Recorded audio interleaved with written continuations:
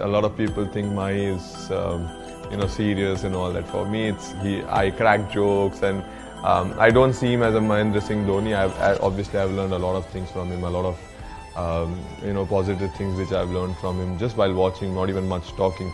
But for me, he's just my dear friend, dear brother, who I do pranks, who I chill, and I'll always be a Mahendra Singh Dhoni fan. And for so many fans out there and so many cricket lovers, and you need to be a proper devil to hate Mahendra Singh Dhoni.